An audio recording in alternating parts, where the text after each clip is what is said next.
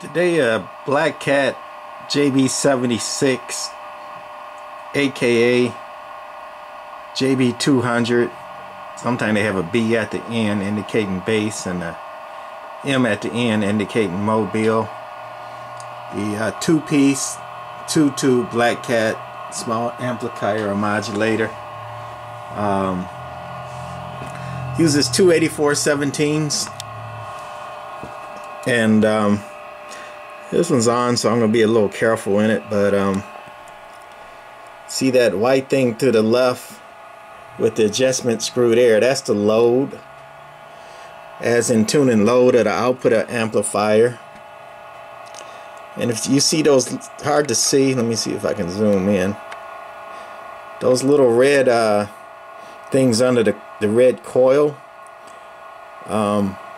those are fixed capacitors, Silver Mica, and that's your tune. It's not adjustable, so it's there with those two caps. It's just fixed, not adjustable. Back here, if you see that coil with the red wire around it, that's the input. Well, actually, that sets your power out, but it uses by adjusting the input going in. What you do, I'm going to key it down,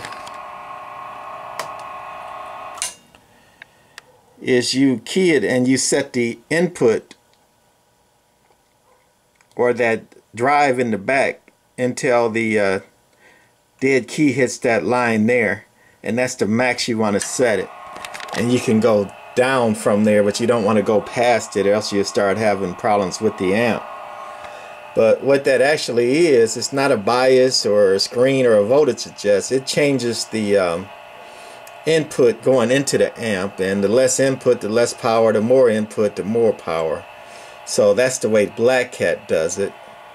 And if you see that big brown resistor right there, that helps with the SWR, because if it didn't have that resistor, the input SWR would be super high when you're setting it to the line instead of setting it for the lowest SWR.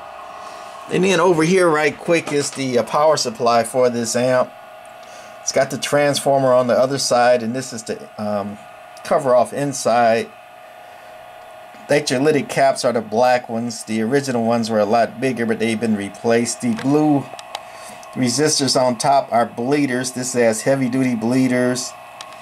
That's factory. And your power supply diodes. And since this is a tetrode amp, this has stuff over here for your negative bias.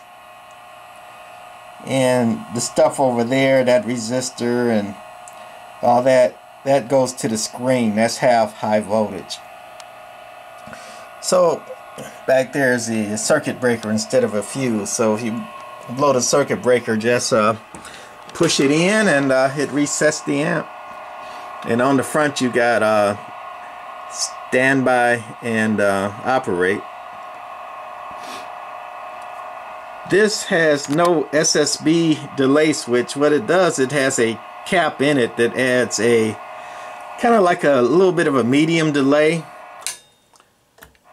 See, it takes like maybe half a second for it to unkey that relay. That's the SSB automatic delay, which is, you know, a little long for AM and a little short for SSB, but it's a compromise, and that way you don't have to worry about turning SSB on and off.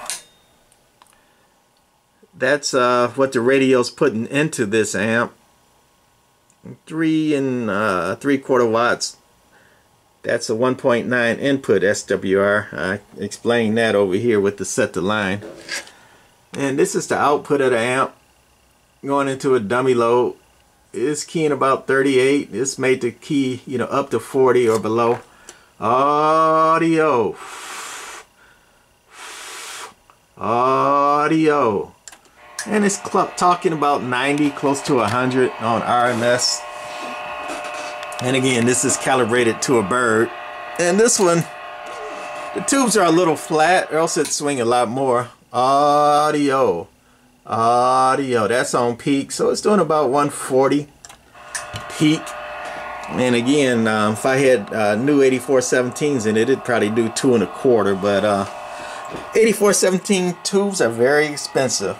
Anyway, that's it for this one. Blackcat JB-76, aka JB-200. Bye.